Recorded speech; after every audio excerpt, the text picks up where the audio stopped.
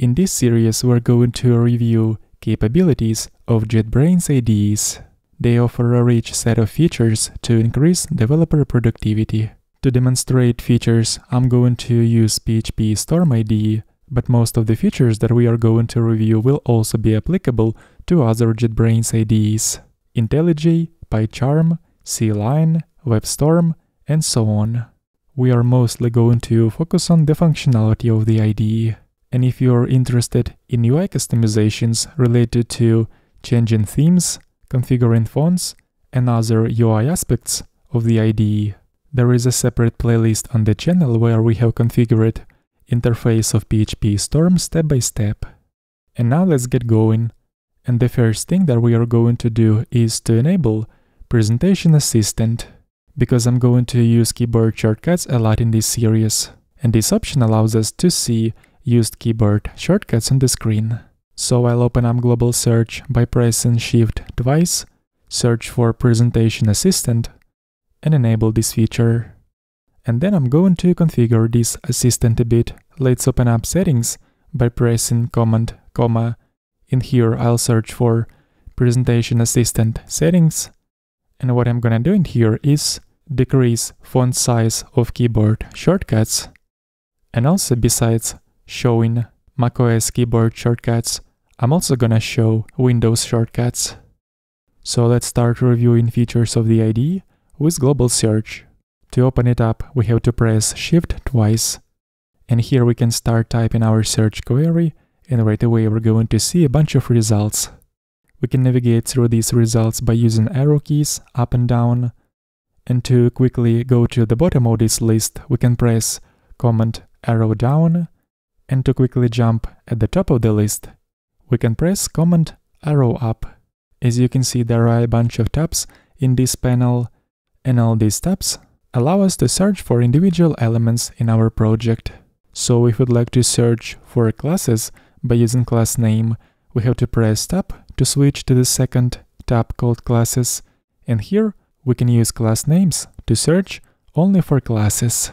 The third tab, Files, allows us to search by using file name.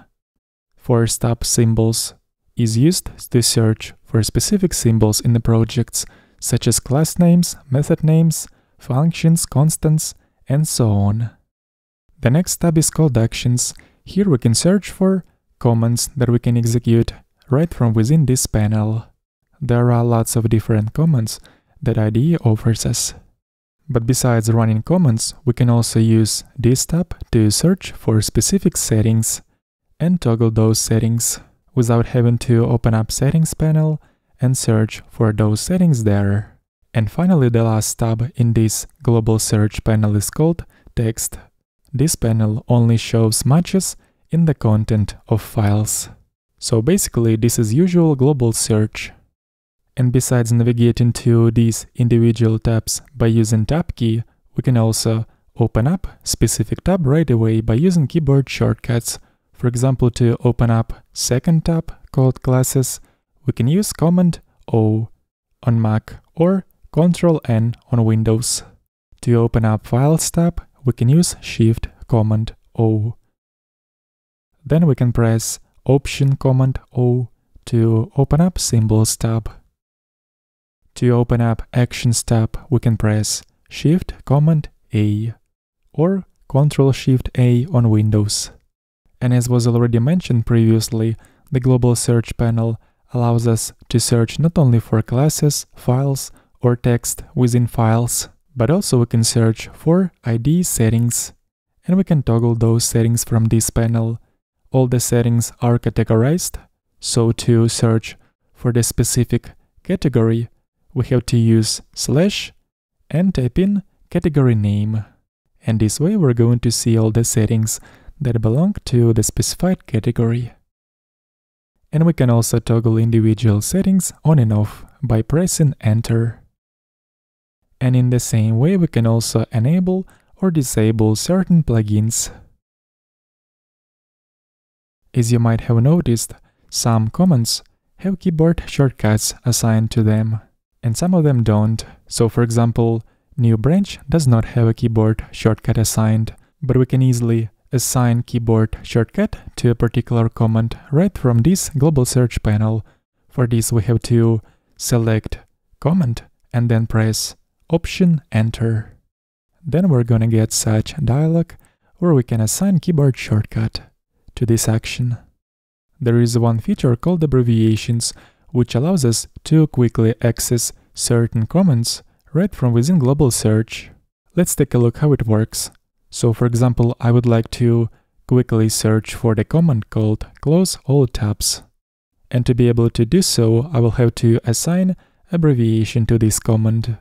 To do this, let's open up settings by pressing command, comma. Here, I'll select keymap and search for command name. In our case, it is close all tabs. Then I will right-click on the command and select add abbreviation. And I'll use first letter of each word in the command name. And after this command will be easily searchable by using abbreviation. Let's open up global search by pressing Shift twice and search for abbreviation cat. And as you can see, we have found the corresponding command close all tabs. I have assigned this abbreviation just to demonstrate this feature.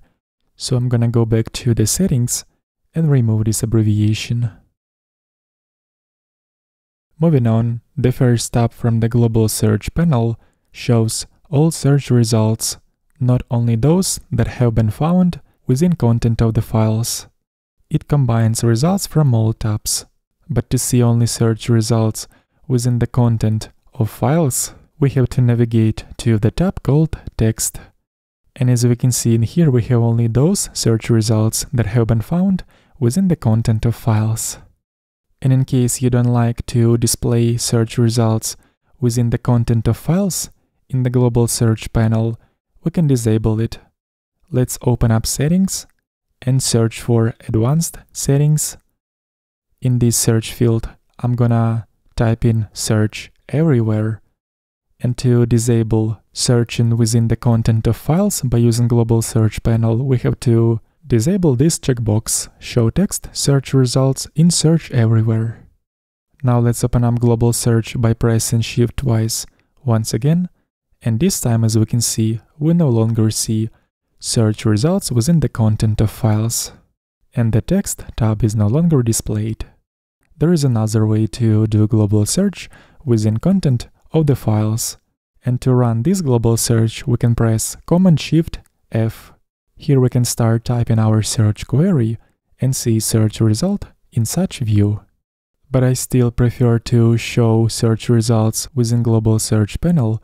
So I'm gonna open up settings and activate this option, show text search results in search everywhere. Additionally, we can also search for Git branches and commits by using the content of those commits.